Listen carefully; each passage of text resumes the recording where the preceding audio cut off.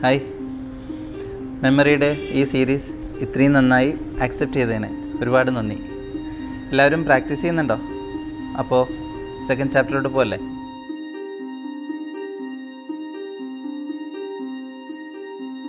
മുപ്പത് വയസ്സാകുമ്പോഴത്തേക്കും നമുക്ക് സംഭവിക്കുന്ന 3 പ്രധാന പ്രശ്നങ്ങളുണ്ട്. 1 മെമ്മറി ലോസ്, 2 ഹെയർ ലോസ്, 3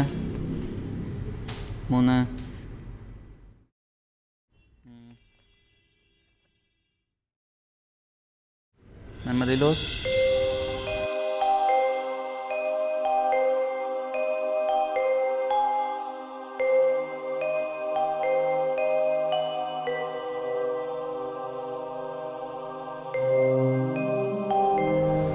ഇനി പറയുന്നത് ശ്രദ്ധിച്ചേക്കണം കേട്ടോ.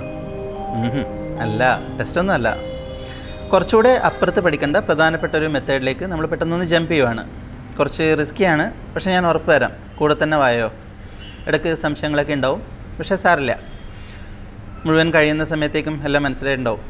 കൂടുതൽ ഹെഡായിട്ട് ചിന്തിക്കാനൊന്നും പോണ്ട. ഇതിപ്പോൾ എങ്ങനെയാണ് പ്രാക്ടിക്കലി ഉപയോഗിക്കുക, ഇതൊക്കെ ശരിയാവോ, അങ്ങനെയൊക്കെ ചിന്തകളൊന്നും വേണ്ട. ഇമാതിരി ചിന്തകളാണ് നമ്മുടെ ഏകാഗ്രത തെറ്റിക്കുന്നത്. ഇനിയുമുണ്ട്, വീഡിയോ സ്കിപ്പ് ചെയ്യരുത്. ഇമ്പോർട്ടൻ്റ് അല്ലാതെ നിങ്ങൾക്ക് തോന്നാവുന്ന കാര്യങ്ങൾ പോലും ശ്രദ്ധയോടെ സൈക്കോളജിക്കലി കൺസ്ട്രക്ട് ചെയ്ത് വെച്ചതാണ്. അപ്പോൾ എങ്ങനെ, സെറ്റല്ലേ? ബിൽഡപ്പൊക്കെ ഓക്കെ അല്ലേ? തുടങ്ങാം. പണ്ട് ഞാൻ പാറുവിനേക്കാളും ചെറുതായിട്ടുണ്ടായപ്പോൾ ഈ പുറംനാടുന്ന റഷ്യ എന്നൊക്കെ വലിയ മെമ്മറി എക്സ്പേർട്സ് വരും. പത്രക്കാരും ടി വി എന്നുള്ള ആൾക്കാരൊക്കെ നിറഞ്ഞു നിൽക്കുന്ന വലിയൊരു റൂമാട്ടോ. അവരവരുടെ കഴിവ് കളിക്കാനുള്ള വൻ ഷോ ഓഫൊക്കെ. എന്താ ചെയ്യാന്നറിയോ? 10-30 ആൾക്കാർ എണീറ്റ് നിൽക്കും. പ്രോഗ്രാം കാണാവുന്ന ആൾക്കാർ. ഫുൾ സൈലൻസാണ്. നമ്മുടെ മെമ്മറി എക്സ്പേർട്ട് ഒന്നും മിണ്ടാതെ ഇങ്ങനെ കണ്ണടച്ചിട്ടിരിക്കുന്നുണ്ടാവും ഒരു സ്ഥലത്ത്. സൈഡിൽ കുറച്ച് ദൂരമായിട്ട് ഒരു സ്റ്റെനോഗ്രാഫർ ചെയറും ടേബിളെല്ലാം റെഡി ആയി നിൽക്കുന്നുണ്ടാവും. സ്റ്റെനോഗ്രാഫർ പറഞ്ഞാൽ അറിയോ? ടൈപ്പ് ചെയ്യുന്ന ആൾ. അടുത്തത് ഈ 30 പേരും ഓരോരുത്തരായിട്ട് ഓരോരോ സാധനങ്ങളുടെ പേര് വിളിച്ച് പറയും. അതിൻ്റെ കൂട്ടത്തിലൊരു നമ്പർ. ഉദാഹരണത്തിന് ഇപ്പോൾ 17 എന്ന് പറയുന്ന നമ്പറിൻ്റെ സ്ഥാനത്ത് ദേശീയ പതാക ഏതെങ്കിലും. അപ്പം തന്നെ ഒരാൾ പറയും 4 വാട്ടർ ബോട്ടിൽ. ഇനി ഒരാൾ 25 മംഗളം വാരിക. റഷ്യക്കാരന് മംഗളം വാരിക എന്താ അറിയോ? പാറുവെന്നറിയോ? ഇല്ലല്ലോ. എന്നാലും സാറില്ല, അവരവർക്ക് ഇഷ്ടമുള്ളത് പറയാം. അങ്ങനെ പെട്ടെന്ന് തന്നെ ഓരോരുത്തരും അവരവർക്കുള്ള നമ്പറും വസ്തുവൊക്കെ പറയും. ഇയാൾ ഇങ്ങനെ കേട്ടോണ്ടിരിക്കും. നമ്മുടെ സ്റ്റെനോഗ്രാഫർ മാത്രം പറയുന്ന വേഗത്തിൽ ഇതൊക്കെ ടൈപ്പ് ചെയ്ത് വെച്ചിട്ടുണ്ടാവും. ഇനിയാണ് കലാപരിപാടി. ഒന്ന് നന്നായിട്ട് ലോങ് ബ്രീത്തെല്ലാം എടുത്ത് നമ്മുടെ മെമ്മറി ചാമ്പ്യൻ തുടങ്ങും. Show of. ഓരോരുത്തരും പറഞ്ഞ നമ്പരും അതിൻ്റെ സ്ഥാനത്തുള്ള വസ്തു ഏതാണെന്നുള്ളത് തിരിച്ചും മറിച്ചും പറയും. 1 മുതൽ 30 വരെ ക്രമത്തിൽ, പിന്നെ 30 മുതൽ ബാക്ക് വരെ, 1 വരെ ബാക്കിലോട്ട്. അവിടെ നിർത്തൂല. ഇപ്പോൾ ഒരു വസ്തുവിൻ്റെ പേരിടക്ക് പറഞ്ഞു കഴിഞ്ഞാൽ അതേത് നമ്പറിൻ്റെ സ്ഥാനത്തുള്ളതാണ്. 14 എന്ന് വിളിച്ച് പറഞ്ഞാൽ 14 സ്ഥാനത്ത് നീല കളറുള്ള മഷിക്കുപ്പിയാണെന്നുള്ള ഇതൊക്കെ ഇത്രയും ഡീറ്റെയിൽസ് ഒരു പ്രയാസമില്ലാതെ ഓർത്തിട്ട് പറയും. കാണുന്ന ആൾക്കാരൊക്കെ കൈയടിക്കലും ഫോട്ടോ എടുക്കലും ഓട്ടോഗ്രാഫ് മേടിക്കലും.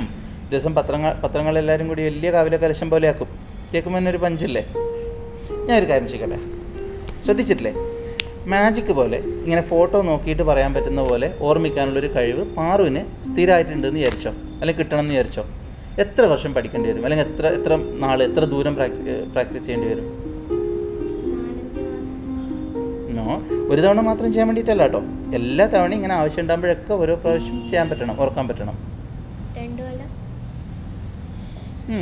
മോശമില്ല, നല്ല ആൻസർ. 10 മിനിറ്റ് കൊണ്ട് പഠിപ്പിച്ചു തരാമെന്ന് പറഞ്ഞാലോ?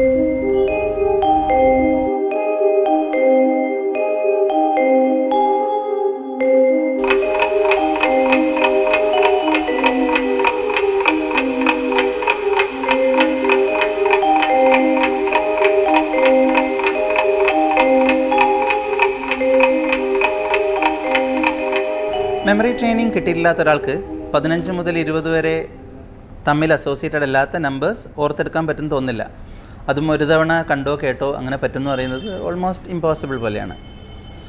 നമുക്കറിയാവുന്ന കാര്യങ്ങളായിട്ട് പുതുതായി കിട്ടിയ ഒരു ഇൻഫർമേഷനെ പറ്റാവുന്നത്രയും ഇൻട്രസ്റ്റിംഗ് ആയിട്ട് അസോസിയേറ്റ് ചെയ്യുക എന്നുള്ളതാണ് ഓർമ്മിക്കാനുള്ള golden rule. Remember this, associate.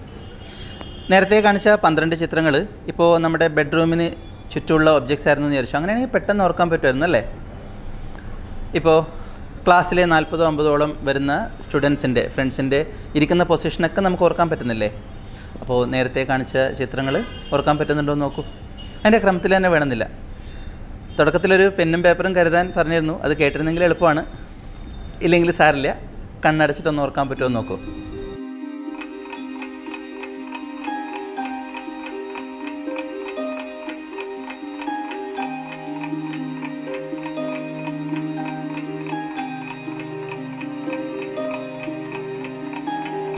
എത്രയാണ് ശരിയായിട്ടുണ്ട്? സാരില്ല, നമ്മളത് പഠിക്കാൻ പോവല്ലേ. ഇന്ന് പഠിക്കുന്ന ഓർമ്മകളുടെയൊക്കെ അടിസ്ഥാനം എന്ന് പറയുന്നത് നമ്മൾ മനസ്സിലുണ്ടാക്കുന്ന ചിത്രങ്ങളായിരിക്കും. ഓക്കെ, ഞാനൊരു ഒബ്ജക്റ്റ് പറയുമ്പോൾ അതൊരു വാക്കായിട്ട് മനസ്സിലേക്ക് വിചാരിക്കരുത്. പകരം അപ്പം തന്നെ അതിൻ്റെ ഒരു ചിത്രമായിട്ട് വേണം കാണാൻ. ചിത്രം അല്ലെങ്കിൽ വീഡിയോ. ആദ്യം 1 മുതൽ 12 വരെയുള്ള നമ്പർ എടുക്കാം. 30 വരെയൊക്കെ പോകാനുള്ളതാണ്, എന്നാലും എളുപ്പത്തിന് ഇപ്പോൾ ഇത്രയും മതി. ഇനി ഓരോ നമ്പറിനെയും ഓരോ ചിത്രങ്ങളായിട്ട് അസോസിയേറ്റ് ചെയ്യാം. നേരത്തെ ഓർക്കാൻ ശ്രമിച്ച ചിത്രങ്ങളില്ലേ 12, അത് തന്നെ എടുക്കാം. ആ ചിത്രങ്ങളൊക്കെ അവിടെ കാണിക്കാൻ നല്ലൊരു കാരണമുണ്ട്.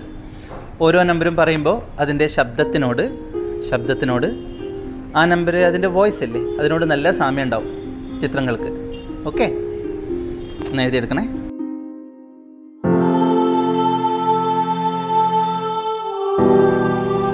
വൺ ഗൺ, തോക്ക്. 2 shoe. 3 tree. 4 flower. 5 hive, HIVE, തേനീച്ചക്കൂട്. 6 Vicks ഇൻഹേലറോ ബാമോ എന്തെങ്കിലും ആവട്ടെ. 7 ഹെവൻ. 8 എന്തെങ്കിലും ഒരു ഉദാഹരണം പറഞ്ഞേ, എന്തായിരിക്കും? 8 gate. Very good, excellent. Gate. 9 wine. 10 എന്താ വേണ്ടത്? 10 ടിൻ ഈസ് ഗുഡ്. സി നോക്ക്, എളുപ്പമല്ലേ? 11 ലെമൺ. നാരങ്ങ. 12 ഷെൽഫ്. എളുപ്പമല്ലേ? അലമാര. ഇപ്പോൾ ഇത്രയും മതി. എല്ലാവരും തവണ പറഞ്ഞു നോക്ക് പെട്ടെന്ന്. 1 gun. പറയുമ്പോൾ അതിൻ്റെ ചിത്രങ്ങളായിട്ട് കാണണം. ഒച്ചത്ത് പറയും വേണം പെട്ടെന്ന്. 1 gun. 2 shoe. 3 tree. First. 4 flower. 5 hive. 6 wicks. 7 heaven. 8 gate. 9 mine. 10 tin. 11 lemon. 12 shelf. Excellent. 1-2 കിട്ടിയിട്ടില്ലെങ്കിൽ സാറില്ല കേട്ടോ. ഒരു 3 തവണയൊക്കെ വായിക്കുമ്പോഴത്തേക്കിനും ബൈഹാട്ടാവും. ഇപ്പോൾ കടന്ന് ചിന്തിക്കുന്നുണ്ടോ? എപ്പോഴും ഓർക്കാൻ ആവശ്യമുള്ള കാര്യങ്ങളൊക്കെ ഇങ്ങനെ ശബ്ദത്തിനോട് ബന്ധമുള്ളതാവുന്നൊക്കെ ഇല്ല. ഈ 12 ചിത്രങ്ങളാണ് നമ്മുടെ ബേസിക് പെഗ്. ഓക്കെ, ഓർമ്മിക്കാനുള്ള ഈ മെത്തേഡിൻ്റെ പേര് പെഗ് സിസ്റ്റം എന്നാണ്. ഇനി അങ്ങോട്ട് നമ്മൾ 1 2 3 എന്നൊക്കെ പറയില്ലേ, അതൊക്കെ പേരിനേ ഉള്ളൂ. ആ നമ്പർ വരുന്ന സമയത്തൊക്കെ അതിൻ്റെ ഇമ്മീഡിയറ്റ് പെഗ്ഗായിട്ടുള്ള ഈ ചിത്രങ്ങൾ വേണം മനസ്സിൽ വരാൻ. ടെൻഷനൊന്നും ആവണ്ട, ഇത് പെട്ടെന്ന് ശീലമായിക്കോളും. അതുകൊണ്ടാണ് എഴുതിയെടുക്കാൻ പറഞ്ഞത്. ആദ്യമൊക്കെ പ്രാക്ടീസ് ചെയ്യുമ്പോൾ എന്തെങ്കിലും സംശയം തോന്നിയാലും എടുത്ത് നോക്കാമല്ലോ. ഇനിയുള്ളതാണ് സൂത്രം. പാറു, എനിക്ക് 12 ഒബ്ജക്ട്സ് തരണം. ഇതല്ല, ഇഷ്ടമുള്ളത് ഒന്നും ആലോചിക്കണ്ട. സൂര്യനേഴിൽ എന്തും ആവാം. നേരത്തെ പറഞ്ഞ ലിസ്റ്റിലുള്ളത് വേണ്ട. ഓക്കെ, റെഡിയല്ലേ? തുടങ്ങിക്കാം. Washing machine. Okay, washing machine. അതിനൊരു നമ്പർ പറയുമോ? ഏതെങ്കിലും ഒരു നമ്പർ 1 മുതൽ 12 വരെ. 6. ഓക്കെ, 6 എന്നല്ല പറഞ്ഞത്. 6ന് വരെ നമ്മൾ പഠിച്ചത് എന്താണ്? വിക്സ്. അതാണ് അതിൻ്റെ പെഗ്. ഓക്കെ, ഇപ്പോൾ പറഞ്ഞ വാഷിംഗ് മെഷീനാണ്. വാഷിംഗ് മെഷീനല്ലേ? വിക്സ് എന്ന് പറയുന്ന വാക്കുമായിട്ട് അല്ലെങ്കിൽ ചിത്രമായിട്ട് അസോസിയേറ്റ് ചെയ്യണം. ഇത് ഞാൻ പറഞ്ഞുതരാം. പാറുവിന് ജലദോഷം, ഭയങ്കര ജലദോഷം കേട്ടോ. ഞാൻ ഉണ്ടാക്കുവാണ്. അപ്പം രാത്രി അമ്മയോട് പറഞ്ഞു ജലദോഷം. അപ്പോൾ അമ്മ നേരെ കൈപിടിച്ചിട്ടില്ലേ, ഉറക്കപ്പിച്ച് വാഷിംഗ് മെഷീൻ്റെ അടുത്തേക്ക് പോയി. അത് ഓണാക്കി വെച്ചിട്ടുണ്ടായിരുന്നു. എൻ്റെ ഡോർ തുറക്കുമ്പോഴത്തേനും മൊത്തം സോപ്പ് പോത. അമ്മ വിക്സ് പാമ്പ് പറ്റുന്നതിനൊരു സോപ്പ് പോത എടുത്തിട്ട് കഴുത്തിലെല്ലാം പുരട്ടി തന്നുകൊണ്ടിരിക്കുകയാണ്. മനസ്സിൽ ശരിക്കും കാണണേ. നീ അന്തം വിട്ട് അമ്മേനെ ഇങ്ങനെ നോക്കിക്കൊണ്ടിരിക്കുകയാണ്. ഉറക്കപ്പിച്ചിലാണ്, ആൾക്ക് മനസ്സിലാവുന്നില്ല കാര്യം. കിട്ടിയോ? കഴിഞ്ഞു, നിർത്തിക്കോ. ഇനി വേറൊരു ഒബ്ജക്റ്റ് പറ. ലാപ്ടോപ്പ്. ഏതാ നമ്പർ? 4 ലാപ്ടോപ്പ്. ഓക്കെ, ആ അവിടെ കണ്ടതുകൊണ്ടായിരിക്കും അല്ലേ? കുഴപ്പമില്ല. ഒരു കാര്യം ചെയ്യും, കുറച്ചുകൂടെ ഡീറ്റെയിൽസ് തരാൻ പറ്റുമോ? അതായത് ഈ ലാപ്ടോപ്പിന് അതന്നെ വേണമെന്നില്ല, എന്തെങ്കിലും ഒരു കളറോ ബ്രാൻഡോ? ബ്ലൂ. ഓക്കെ, അതിലേനോ? ഓക്കെ, കുഴപ്പമില്ല. നമുക്ക് പെട്ടെന്ന് അസോസിയേറ്റ് ചെയ്യാം. പറയുന്നത് ശരിക്കും കാണും, മൂവി പോലെ കാണണം. നമുക്ക് ഏതോ അറിയാത്ത ഒരാൾ മരിച്ചുപോയി. സോറി, വീട്ടുകാരെല്ലാവരും ഫ്യൂണറലിന് പോവാം. പാറുണ്ട്. പാറു ബ്ലൂ ഡ്രസ്സാണ്, എക്സിക്യൂട്ടീവ് ബ്ലൂ ഡ്രസ്സൊക്കെ ഇട്ടിട്ട് വരിയായിട്ട് പോവാണ്. അപ്പോൾ അവസാനം പാറു അവിടെ എത്തി, അതിൻ്റെ മുമ്പിലെത്തി. ഒരുപാട് ബൊക്കെ ഉണ്ട്, റീത്ത് ഉണ്ടാവും, ഫ്ലവേഴ്സ് ഉണ്ടാവും. പാറുവിൻ്റെ കയ്യിൽ ബൊക്കെ ഉണ്ട് അതിന് വെക്കാൻ. പക്ഷെ പെട്ടെന്ന് കയ്യിലുള്ള ബൊക്കെ എടുത്തിട്ടില്ലേ, എന്ത് സംഭവിച്ചല്ലോ പാറു കക്ഷത്തിൽ ഇങ്ങനെ മാറ്റി വെച്ചിട്ട് സൈഡ് ബാഗിൽ നിന്ന് ലാപ്ടോപ്പ് എടുത്തിട്ട് അതിൻ്റെ മുകളിൽ റീത്തിന് പകരം ചാർജ് ചെയ്യാൻ വേണ്ടിയിട്ട് ഇങ്ങനെ പ്ലഗ് പോയിൻ്റ് ഒക്കെ നോക്കില്ലേ, മാക്സിമം ഡീറ്റെയിൽസ് ആഡ് ചെയ്തു. അപ്പോൾ എല്ലാവരും ഇങ്ങനെ നോക്കിയത് എന്ത് പറ്റി, നിനക്ക് കാര്യം പിടിയിട്ടുന്നില്ല, എന്ത് സംഭവിച്ചു, എന്തോ അങ്ങനെ ആയി. അപ്പോൾ ബ്ലൂ കളറിലുള്ള ലെനോവോ ലാപ്ടോപ്പ് കിട്ടിയോ? അത്രയും മതി.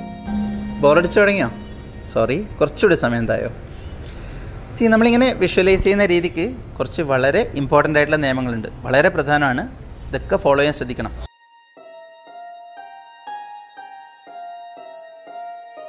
ആദ്യത്തത്, picture your items out of proportion. നമുക്ക് വിചാരിക്കേണ്ട ഒബ്ജക്റ്റ് ഒരു അടക്കൊതുക്കും ഇല്ലാതെ സാധാരണ കണക്കിനും ഒരുപാട് വലുതായിട്ട് മനസ്സിൽ കാണണം. നന്നായിട്ട് എക്സാജറേറ്റ് ചെയ്തോളൂ. വലിപ്പം മാത്രമല്ല, ക്വാണ്ടിറ്റി കൂടെ വേണമെങ്കിൽ അങ്ങനെ കാണാം. ഉദാഹരണത്തിന് ഇപ്പോൾ രണ്ടാമത്തെ നമ്പറിലേക്ക് ഫിഷാണ് ഓർക്കേണ്ടതെന്ന് വെച്ചോളൂ.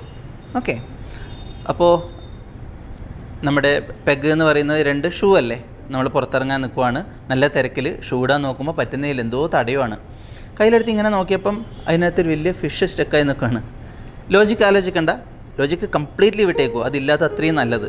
ഓക്കെ, ഒരുവിധം അതിങ്ങനെ കുടഞ്ഞു പുറത്തേക്ക് ഇട്ടു. അപ്പോൾ എഗെയിൻ വേറൊരെണ്ണം ഇങ്ങനെ ഷേക്കുമ്പോൾ തുരുതുരാ വന്നുകൊണ്ടിരിക്കുകയാണ്, തീരുന്നില്ല. ഇത് നിലത്ത് വീണ് ആ മൊമെൻറ്റിൽ അതിൻ്റെയൊക്കെ സൈസ് വലുതാവാൻ തുടങ്ങും. ഇങ്ങനത്തെ ക്രേസി ഇമാജിനേഷൻ, വിഷ്വലൈസേഷൻ നല്ലതാണ്. ഓക്കെ, അത്രയും മതി.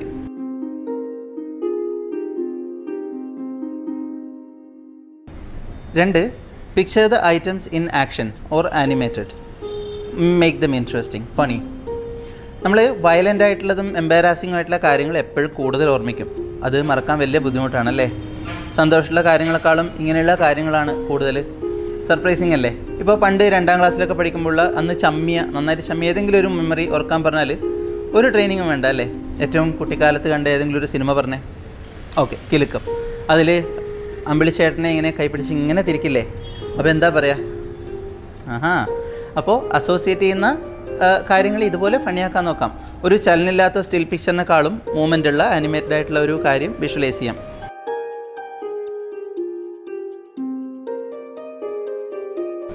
3, സബ്സ്റ്റിറ്റ്യൂഷൻ. ഇപ്പോൾ നമ്മൾ വിചാരിക്കുന്ന ഐറ്റം അതിൻ്റെ ഒരു പർപ്പസ് ഉണ്ടാവില്ലേ. സാധാരണ അത് എന്തിനു വേണ്ടിയിട്ടാണ് ഉപയോഗിക്കുക, അതിന് വേണ്ടിയിട്ടുള്ളതല്ലാതെ വേറൊരു കാര്യത്തിന് പകരമായിട്ട് ഉപയോഗിക്കുക. ഉദാഹരണത്തിന് ഇപ്പോൾ കുടയാണ് ഉപയോഗിക്കേണ്ടതെന്ന് വിചാരിക്കുക, അംബ്രല. അങ്ങനെയാണെങ്കിൽ സാധാരണ തലയിൽ ചൂടല്ലേ ചെയ്യുക, അതിന് പകരം അതൊരു പാവാട പോലെ ഇടുകയെന്ന് വിചാരിക്കും. അതൊരിക്കലും ചെയ്യാത്തൊരു കാര്യമാണല്ലോ. ഇൻട്രസ്റ്റിംഗ്. കിട്ടിയോ? ഇങ്ങനത്തെ കാര്യങ്ങൾ മറക്കാൻ ബുദ്ധിമുട്ടല്ലേ. ഇത് പറയുമ്പോൾ മറ്റേ മഴത്തുള്ളി കിലുക്കത്തിൽ സലീം കുമാർ ഒരു കൂട ഇങ്ങനെ ഇട്ടിട്ട് വെച്ച് അത് ഓർമ്മ വന്നാ? പാറു 3. ഇത് പാറു അസോസിയേറ്റ് ചെയ്യും. 3 ട്രീ അല്ലേ? അതെ, അതിന് ഒരു ഒബ്ജക്റ്റ്, എന്തെങ്കിലും അസോസിയേറ്റ് ചെയ്യാൻ ഒരു ഒബ്ജക്റ്റ് പറ. കാർ. ഓക്കെ, ചെയ്യ്. പെട്ടെന്ന് മനസ്സിലെന്തെങ്കിലും കാണാം. കുറച്ച് സമയം തന്നിട്ടുള്ളൂ, എന്നാലും കിട്ടിയോ എന്തെങ്കിലും? എന്താണ്? ഒരു വലിയ മരത്തിന്റെ മുമ്പിൽ ഒരു കാർ പാർക്ക്. 2 കാര്യങ്ങൾ. ഒന്ന്, മരത്തിനല്ല വലുതാക്കേണ്ടത്. ഞാൻ പറയാം, അത് വിഷ്വലൈസ് ചെയ്യുന്ന കാര്യത്തിന് പോലെ ഇരിക്കും, കുഴപ്പമൊന്നുമില്ല. പക്ഷേ ഒരു മരത്തിൻ്റെ കീഴിൽ ഒരു കാറ് വെച്ചിട്ടുണ്ട്, പാർക്ക് ചെയ്തിട്ടുണ്ട് എന്ന് പറയുന്നത് നമ്മൾ സാധാരണ കാണുന്നൊരു കാഴ്ചയാണ്. അത് പെട്ടെന്ന് മറക്കും. ഞാനൊരു ചിത്രം തരാം. ഇപ്പോൾ പാറുവാണ് കാർ ഓടിക്കുന്നത്, അച്ചുവേട്ടനും കാർത്തോലുണ്ട്. ഓടിച്ചുകൊണ്ടിരിക്കുമ്പോൾ പെട്ടെന്ന് നമ്മളെ നിയന്ത്രണം പോയി പാറുവിൻ്റെ. ഞാനില്ല, ഇപ്പോൾ എവിടെയോ ഇങ്ങനെ തട്ടിയിട്ട് സിനിമയിലൊക്കെ കാണുന്ന പോലെ ഇങ്ങനെ താഴോട്ട് തെറിക്കുവാണ്. പേടിക്കണ്ട.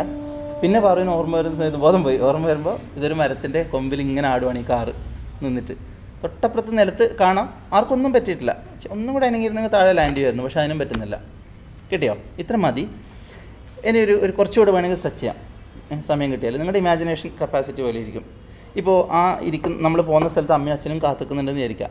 അപ്പോൾ പാറുവിന് ഭയങ്കര ചമ്മൽ, അവരിനി കണ്ടാൽ ഇതറിഞ്ഞാൽ ചമ്മലല്ലേ. അപ്പോൾ പെട്ടെന്ന് താഴെത്തണം. ഇതിലിങ്ങനെ സെർച്ച് ചെയ്തുകൊണ്ട് എന്ത് വഴിയുന്നു. അപ്പോൾ നോക്കുമ്പോൾ തൊട്ടപ്പുറത്തെ മുമ്പിൽ അവരുടെ കാറും ഇങ്ങനെ തൂങ്ങിയിട്ട് അവർ നിന്നെ നോക്കിയിട്ട് ഇങ്ങനെ ചിരിച്ചുകൊണ്ടിരിക്കുകയാണ്. ഇനി ഈ മെമ്മറി ജന്മത്ത് മറക്കാൻ വേണ്ടി പറ്റില്ല. കിട്ടിയോ? കിട്ടി. ഇത്രയും പറയുമ്പോൾ ഒരുപാട് സമയമെടുക്കുന്ന പോലെ തോന്നല്ലേ. തുടക്കമായതുകൊണ്ടാണ് ഇത്രയും വിശദീകരിച്ച് പറയുന്നത്. 3-4 തവണ നമ്മളിങ്ങനെ പ്രാക്ടീസ് ചെയ്യുന്ന സമയത്ത് ഇത് എത്ര സിമ്പിളാണെന്ന് മനസ്സിലാവും. 4-5 സെക്കൻഡ് ഒക്കെ എടുക്കുമ്പോൾ തന്നെ ഇത്രയും വിശദമായിട്ട് വിഷ്വലൈസ് ചെയ്യാൻ പറ്റും. അതിൽ കൂടുതൽ സമയം എടുക്കരുത്. പാറു, ഇനി ഞാൻ 5-6 സെക്കൻഡ് മാത്രമേ തരുള്ളൂ. ഓക്കെ, പക്ഷേ പെട്ടെന്ന് ആ സമയത്ത് എഴുതിയെടുത്തോ. അപ്പോൾ തന്നെ മനസ്സിൽ എന്തെങ്കിലും കാണും വേണം. ഇത്രയും വിശദമായിട്ട് വേണമെന്നില്ല, എന്നാലും ഓക്കെ. സോ 10 എന്താ വേണ്ടത്? കപ്പ്. ഓക്കെ, എഴുതുമ്പം തന്നെ ഒന്ന് മനസ്സിൽ പറയുകയും ചെയ്യണം, വിഷ്വലൈസ് ചെയ്യുകയും ചെയ്യണം. എന്തെങ്കിലും അസോസിയേറ്റ് ചെയ്യണം. ടിന്നും കപ്പും തമ്മിൽ എങ്ങനെയെങ്കിലും അസോസിയേറ്റ് ചെയ്യുക. എന്തെങ്കിലും വിയേഡായിട്ട് ചായ കുടിക്കാൻ മറ്റേ പാട്ട കിട്ടുന്ന പോലെ what ever it is. Okay 5 ഹൈവാണ്. തേനീച്ചക്കൂട്. എന്താ വേണ്ടത്? ബുക്ക്. ഓക്കെ, ഇത് ഓർക്കാൻ വേണ്ടി അത് അസോസിയേറ്റ് ചെയ്യാൻ അങ്ങനെയല്ല, ഇഷ്ടമുള്ളത് പറഞ്ഞിട്ട് പിന്നെ നമുക്ക് എന്തെങ്കിലും മാർഗ്ഗം കണ്ടുപിടിക്കാം. Okay, book 5 book. മനസ്സിൽ കിട്ടിയ എന്തെങ്കിലും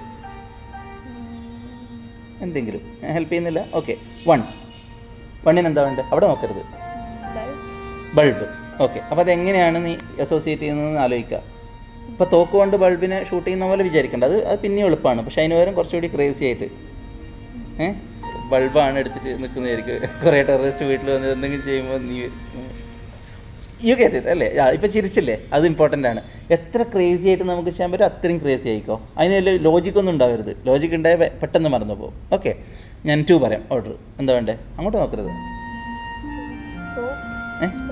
റോപ്പ്, കയറ്. ആയിക്കോട്ടെ. 2 എങ്ങനെയാണ് നീ റോപ്പായിട്ട് എഴുതിക്കോ ആദ്യം, എന്നിട്ട് ഞാൻ നോക്കി വായിക്കാൻ പറ്റില്ല, പക്ഷേ കിട്ടിയോ? ഓൾറെഡി കിട്ടി. Very good, excellent. ഇനി 8 വേർഡോ? വുഡ്, മരം. ശരി, അതെങ്ങനെയാണ്? നിലത്ത് നിന്ന് വളരുന്ന മരമാണോ അല്ല കട്ട് ചെയ്ത പീസുള്ള മരമാണോ? ഓക്കെ, കട്ട് ചെയ്ത മരം. ശരി, അങ്ങനത്തെ ഡീറ്റെയിൽസ് ഒക്കെ ഓർത്തിരിക്കണം. ഇനി എന്താ ബാക്കിയുള്ളത്? ഞാൻ പറയുന്നതിനൊക്കെ റൈറ്റ് ഇങ്ങനെ റൗണ്ട് ചെയ്യുക, അപ്പം എല്ലാം മറന്നു പോയില്ലേ? 12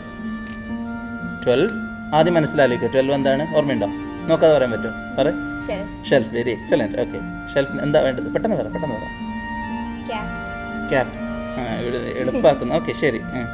അതെങ്ങനെ അസോസിയേറ്റ് ചെയ്യുന്നത് ഞാൻ ആലോചിക്കും. ഞാൻ ചിലപ്പോൾ ക്യാപ്പിന് വരെ ഷെൽഫും തലയിൽ ചുവന്ന് നടക്കുന്നത് അങ്ങനെയൊക്കെ ആലോചിക്കാം. വലിയ എന്ത് സ്റ്റൈലായിരിക്കും. ഓക്കെ, അടുത്തത് ഇനി ബാക്കി 11 എന്താണ്? അത് നോക്കി ഞാൻ കണ്ടു, സാറില്ല. Okay, lemon. ജ്യൂസ്. അതെന്ത് കഷ്ടമാണ്. Lemon juice. ഓക്കെ, ജ്യൂസ് എഴുതിക്കോ. Lemon juice. ഇതെന്താ പ്രശ്നം എന്നറിയോ? ലെമനും ജ്യൂസും പിന്നെ അത് ഭയങ്കര കോമ്പിനേഷനാണ്. പെട്ടെന്ന് ആൾക്കാർക്ക് ലെമൺ എന്ന് പറയുമ്പോൾ തന്നെ ആദ്യം തന്നെ നാരങ്ങ കടിച്ചതെന്നല്ല ഓർക്കുക, ജ്യൂസാണ്. അപ്പോൾ അത് എളുപ്പം. അങ്ങനെ ചെയ്യണ്ട. ഇനി ഇതിപ്പോൾ കുഴപ്പമില്ല, ഇനി വേറെ രക്ഷയില്ല. പക്ഷേ എന്തെങ്കിലും വിയേർഡായിട്ട് അസോസിയേറ്റ് ചെയ്തോ. ഓക്കെ, കിട്ടിയോ? ലെമൺ പിഴിയുമ്പോൾ വേറെ എന്തെങ്കിലും ജ്യൂസ് വരുന്നതോ? അപ്പോൾ അത് മതി. അപ്പോൾ അത് അൺയൂഷ്വലാണ്, പെട്ടെന്ന് ഓർക്കാൻ പറ്റും. ഇനി എന്താ ബാക്കിയുള്ളത്? 6 എന്താ വേണ്ടത്? ട്രെയിനോ? ട്രേ. ഓക്കെ, ട്രേ എഴുതും. അപ്പോൾ 6ൻ്റെ പിക്സിൻ്റെ ഭാഗത്ത് എന്തെങ്കിലും ട്രേ. ഓക്കെ, ശരി. അല്ല, നമ്മൾ നേരത്തെ 6 അസോസിയേറ്റ് ചെയ്തിരുന്നു, മറന്നുപോയോ? അപ്പോൾ അത് പറയാൻ പറ്റില്ല. 6 റൗണ്ട് ഇട്ടാൽ മതി. 6 നമ്മൾ നേരത്തെ എന്താണ് അസോസിയേറ്റ് ചെയ്ത് ഓർമ്മയുണ്ട്? നോക്കട്ടെ. എക്സലൻറ്റ്. ഓക്കെ, പഠിക്കുന്നുണ്ട്. ഇനി 3 ബാക്കിയുള്ളൂ അല്ലേ? 3 9 ബാക്കിയുണ്ട്. 3 7 ഉണ്ടോ? ഓക്കെ, ശരി. 3 എന്താ?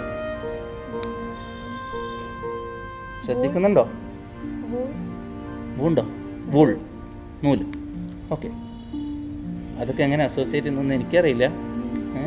പക്ഷേ നോക്കണം, വിയേർഡായിരിക്കണം അസോസിയേഷൻ. പിന്നെ സെൻസ് ഉണ്ടാക്കരുത്, വലിയതായിട്ട് കാണണം, പറ്റുവാണെങ്കിൽ കോമഡി ആക്കണം, മൂവിങ് ആനിമേഷൻ പോലെ കാണണം, എന്തെങ്കിലും ഒരു പിക്ചറിന് അങ്ങനെ ചെയ്യരുത്. നേരത്തെ പറഞ്ഞില്ലേ? ഓക്കെ, ഇനി 7 ഹെവനാണ്. 7 ഹെവൻ.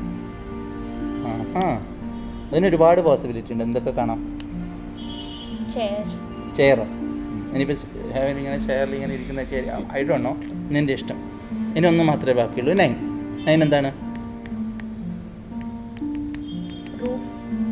റൂഫോ? ശരി. 9ൻ്റെ പെഗ് എന്താന്ന് ഓർമ്മയുണ്ടോ? കണക്ട് ചെയ്തത് എന്താന്ന് ഓർമ്മയുണ്ടോ? 9 എന്താണ്? വൈൻ. ഓക്കെ, റൂഫ് എന്നല്ലേ പറഞ്ഞേ? കുറച്ചുകൂടി ഇമാജിനേഷനൊക്കെ ആവാൻ കേട്ടോ. ശരി, കഴിഞ്ഞില്ല? ഓൾമോസ്റ്റ് കഴിഞ്ഞു. Very good. ഓക്കെ, ഞാൻ അടച്ചു വെക്കാം. 9 ബാക്കിയുണ്ട്. എന്താണ്? 4 ബാക്കിയുണ്ട്. അയ്യോ സോറി. 4 എന്താ വേണ്ടത്? സ്കൈ. ആയിക്കോട്ടെ. ഇതാ ഇവിടെ ഒരു പ്രശ്നമുണ്ട്. 7 ഹെവൻ ആയതുകൊണ്ട് ഇവിടെ സ്കൈ വന്നു. അപ്പോൾ രണ്ടിനും ഒരേ വിഷ്വലൈസേഷൻ ആവാനുള്ളൊരു പോസിബിലിറ്റി ഉണ്ട്. അപ്പോൾ അത് കൺഫ്യൂഷൻ ആവായിരിക്കും. കുറച്ച് കൂടുതൽ എക്സാജറേറ്റ് ചെയ്ത് വിഷ്വലൈസ് ചെയ്യണം, അല്ലെങ്കിൽ അവസാനം അവിടെ എത്തുമ്പോൾ നമ്മൾ മാറിപ്പോകും. കിട്ടിയോ? എന്തെങ്കിലും മനസ്സിൽ കിട്ടിയോ? എന്താ ഓർത്തത്? കേട്ടെ. സ്കൈയും ഫ്ലവറും വെച്ചിട്ട് സ്കൈയിൽ ഇങ്ങനെ എയറോപ്ലെയിൻ ഒക്കെ പോയിട്ടാകുമ്പോൾ ക്ലൗഡ്സിലൊക്കെ full flowers. That's A good one. അപ്പോൾ കഴിഞ്ഞില്ലേ? 12 കഴിഞ്ഞില്ലേ? അടിച്ചു വെക്കട്ടെ. നോക്ക്, എന്താണ് ചെയ്യുന്നത്, എങ്ങനെയാണ് ചെയ്യുന്നതെന്ന് ആലോചിക്കാനുള്ള സമയം പോലും ഞാനവിടെ തന്നിട്ടില്ല. പക്ഷേ എന്തൊക്കെയോ ചെയ്തു. ആ ചെയ്യുന്ന സമയത്ത് നേരത്തെ ഞാൻ എന്താണ് ആലോചിച്ച, അയ്യോ അത് മറന്നുപോയി, ഇങ്ങനെയൊന്നും ആലോചിച്ചില്ല. ആലോചിക്കാനുള്ള സമയം ഞാൻ തരാത്തതുകൊണ്ടാണ്. സാധാരണ ആൾക്കാർ ഇതാ നോക്ക്, വീട്ടിൽ നിന്ന് പാനിക്കാവുന്നുണ്ട് അല്ലേ? പെട്ടെന്ന് ഇങ്ങനെ പോസ് ചെയ്തിട്ട് അയ്യോ ഇത് ഞാൻ അസോസിയേറ്റ് ചെയ്ത് ശരിക്കാവോ ഇല്ല, ഇനി മാറിപ്പോവോ? ഒന്നും വേണ്ട, യു ജസ്റ്റ് പ്ലേ അലോങ്. ഞാൻ പറഞ്ഞു, ഇത്രയും കാര്യങ്ങൾ നിങ്ങൾ ശ്രദ്ധിച്ചിട്ട് വിഷ്വലൈസ് ചെയ്യുന്നുണ്ടെങ്കിൽ ആദ്യം ടഫായിട്ട് തോന്നും, പക്ഷേ ചെയ്തിട്ടുണ്ടെങ്കിൽ നിങ്ങൾക്ക് മറക്കാൻ പറ്റില്ല. ഞാൻ ചാലഞ്ച് ചെയ്യാം, പറ്റുവാണെങ്കിൽ ഒന്ന് മറന്നു കാണിക്കുക. ആ കോൺഫിഡൻസ് വേണം. ഇനിയുള്ള ഒബ്ജക്ട്സ് എങ്ങനെ വിഷ്വലൈസ് ചെയ്യണമെന്ന് ഞാൻ പറഞ്ഞു തരുന്നില്ല. അവിടെ ഇരുന്ന് നേരത്തെ പറഞ്ഞ ടെക്നിക്കുകളൊക്കെ ഓർത്ത് സ്വയം ചെയ്യണം നിങ്ങൾക്ക് ഇഷ്ടമുള്ള പോലെ.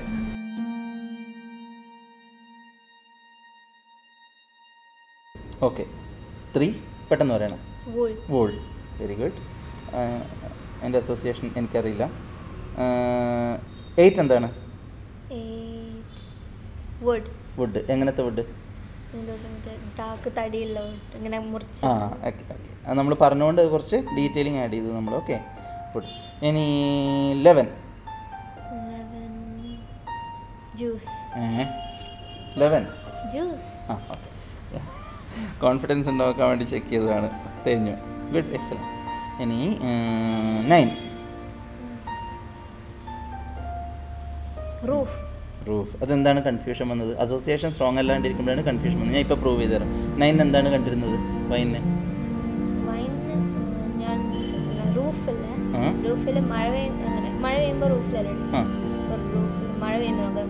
That's good one. ചെറിയൊരു ഓക്കെ, കുഴപ്പമില്ല, ഒരുപാടുണ്ടല്ലോ. ആദ്യത്തെ ട്രൈ അല്ലേ? You are doing very good. ഇനി 5 ബുക്ക്. എക്സലൻറ്റ്, ഞാൻ ചോദിക്കുന്നില്ല. ഇനി 4 എന്താണ്? സ്കൈ. ഓഡിയൻസിനോട് നോക്ക്, ഞാൻ ഇത് പാർവനി പറഞ്ഞു കൊടുക്കുന്ന സമയത്ത് എനിക്കൊരു തെറ്റ് പറ്റിയതാണ്. ഞാൻ നേരത്തെ അത് അസോസിയേറ്റ് ചെയ്തായിരുന്നു എന്നുള്ളത് ഞാൻ മറന്നുപോയി. പക്ഷേ ഒരു കണക്കിന് അത് വളരെ നന്നായി. ഞാനിത് എഡിറ്റ് ചെയ്ത് കളയുന്നില്ല. കാരണം മൾട്ടിപ്പിൾ മെമ്മറി, ഇപ്പം നമുക്ക് ഈ ലിസ്റ്റ് മാത്രം ഓർത്താൽ പോരല്ലോ. ഇനി മൾട്ടിപ്പിൾ വരുന്ന സമയത്ത് എങ്ങനെയാണ് ഓർക്കുക എന്നുള്ളത് ഇപ്പോൾ പഠിക്കാം. കാരണം സ്കൈ എന്നുള്ളത് നിങ്ങൾ വീട്ടിൽ നിന്ന് ചെയ്യുന്ന പോലെ തന്നെ പാറും അസോസിയേറ്റ് ചെയ്യാണ്. ഞാൻ നേരത്തെ പറഞ്ഞ് അസോസിയേറ്റ് ചെയ്ത വേറൊരു കാര്യം കൂടെ ഉണ്ട്, ഓർമ്മയുണ്ടോ? എന്താണ്? സി, അപ്പോൾ 2 മെമ്മറിയാണ്. അതേ മെമ്മറി ആയിരിക്കും, അതേപോലെ ആയിരിക്കില്ല സ്കൈ അസോസിയേറ്റ് ചെയ്തിട്ടുണ്ടാവും. അല്ലേ? ഫ്ലവറിന് എന്താണ് സ്കൈ അസോസിയേറ്റ് ചെയ്തത്? എന്താണ്? ബ്രില്യൻ. നേരത്തെ അപ്പോൾ ലാപ്ടോപ്പ് എന്നുള്ളത് നമ്മൾ നേരത്തെ ഞാൻ പറഞ്ഞതെന്ന് അസോസിയേറ്റ് ചെയ്യിച്ചാണ്. അത് കിട്ടിയിരുന്നില്ലേ? 2 കിട്ടി. Brilliant, very good. ഇനി കുറേ ബാക്കിയുണ്ട്. അതേപോലെ തന്നെ ചെയ്തൊരു കാര്യമാണ് 6 എന്താണ്? പിന്നെ വാഷിംഗ് മെഷീൻ. അത് ഞാൻ പറഞ്ഞു തന്നത്. 6 ഒരെണ്ണം പറഞ്ഞിരുന്നു. ട്രേ. അതല്ലേ ആദ്യം പറയേണ്ടത്. Very good. അപ്പോൾ അതിന് 2 മാർക്ക് തരണം, പക്ഷെ കുഴപ്പമില്ല. ഇനി 10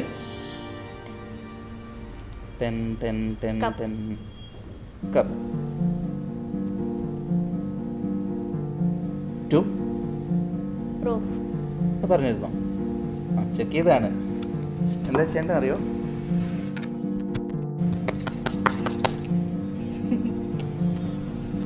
പാറു, കഴിഞ്ഞു. റിലാക്സ് ചെയ്യ്. എത്ര വലിയ കാര്യം ചെയ്തെന്തെങ്കിലും ധാരണയുണ്ടോ? എന്താ പഠിച്ചത്? തീർന്നതിന് മുമ്പ് ഞാൻ ചെറിയൊരു ക്വിക്ക് ടെസ്റ്റ്. കൺഫ്യൂഷൻ ഉണ്ടാവാൻ ചാൻസ് ഉള്ളതുകൊണ്ടാണ്. 4 ഓക്കെ. വേറെ എന്തെങ്കിലും? ബ്ലൂ. ഇനി ഒരു കാര്യം ശ്രദ്ധിച്ചു, ഒരു ഇൻട്രസ്റ്റിംഗ് കാര്യമാണ്. ഒരു വസ്തു പഠിക്കാൻ നോക്കുമ്പോൾ നമ്മൾ കൂടുതൽ വിശദാംശങ്ങൾ നമ്മൾ എന്താ എഴുതിക്കുക? ഇതൊക്കെ എത്രയോ ആലോചിക്കണം, എന്തൊക്കെ ആലോചിക്കണം, ഇതൊക്കെ മറന്നുപോയിരിക്കില്ല എന്നൊക്കെ വിചാരിക്കില്ലേ? തെറ്റ്. ഓർമ്മ ശേഖരിക്കുമ്പോൾ എത്രത്തോളം ഡീറ്റെയിൽസ് അതിൽ കൂടുതൽ കിട്ടുന്നോ അത് ആ ഓർമ്മ സ്പെഷ്യലാണ്, മറ്റുള്ളത് പോലെ ആവില്ല. കൂടുതൽ ക്ലാരിറ്റി ഉണ്ടാവും, ഓർമ്മിക്കാൻ ഒരുപാട് കാരണം കിട്ടിയ പോലെയാവും. ഈ മെത്തേഡ് വഴി ഓർക്കുമ്പോഴുള്ള ഏറ്റവും ഭംഗിയുള്ള കാര്യം, ഒരു ക്രമം ഇല്ലെങ്കിലും നമുക്ക് എവിടെ നിന്ന് വേണമെങ്കിലും ഓർത്ത് പറയാമെന്നുള്ളതാണ്. നേരത്തെ പറഞ്ഞ ഏതെങ്കിലും ഒരു ഐറ്റം പറയും. ഓക്കെ, ഇനി അത് ഏത് നമ്പറാണെന്ന് പറയും. കിട്ടിയില്ലേ? നമ്പർ 3 എന്തായിരുന്നു? 1 സെക്കൻഡ്.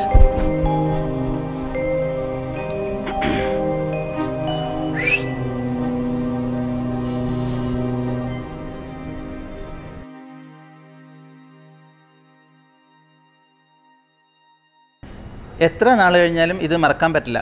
ഇനി ഇത് വേണ്ട, വേറൊരു പുതിയ ലിസ്റ്റാണ് ഓർക്കേണ്ടതെങ്കിൽ, ഇപ്പോൾ അസോസിയേറ്റ് ചെയ്യാൻ എന്ത് വിഷ്വലൈസേഷൻ മെത്തേഡാണ് ഉപയോഗിച്ചത് അതേപോലെ തന്നെ സെയിം തിങ് നെക്സ്റ്റുമായിട്ട് അസോസിയേറ്റ് ചെയ്യാം. അപ്പോൾ ലാസ്റ്റുള്ളത് ഓർമ്മ നിൽക്കും.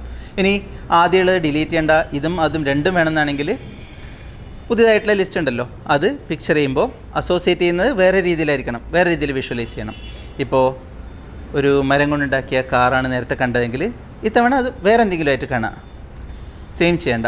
ഒരു നേരത്തെ ഷൂവിൻ്റെ ഉള്ളിൽ നിന്ന് മീൻ വന്നില്ലേ, ഇപ്രാവശ്യം ഫുട്ബോൾ ഗ്രൗണ്ടിൽ വലിയ മീനിൻ്റെ തോലുകൊണ്ടുണ്ടാക്കിയ അതേ ലുക്കുള്ളൊരു ഷൂട്ടിൽ നിങ്ങൾ പോകുന്ന പോലെ അങ്ങനെയൊക്കെ വിഷ്വലൈസ് ചെയ്യുക. അപ്പോൾ 2 സെറ്റ് ഓഫ് മെമ്മറി ആയില്ലേ. ഇനി ഓർക്കുന്ന സമയത്ത് ഈ 2ഉം കിട്ടും.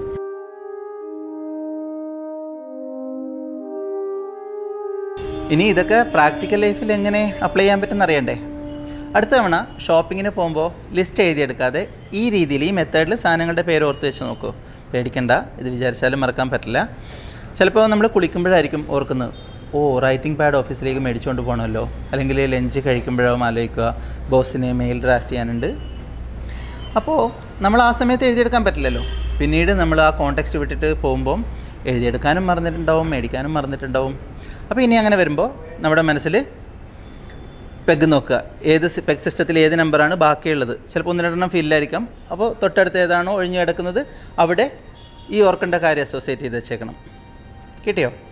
Writing pad number 7. അപ്പോൾ സ്വർഗത്തിന് ഇങ്ങനെ മഴ പോലെ റൈറ്റിംഗ് പാഡ് വരുന്ന കഴിഞ്ഞു.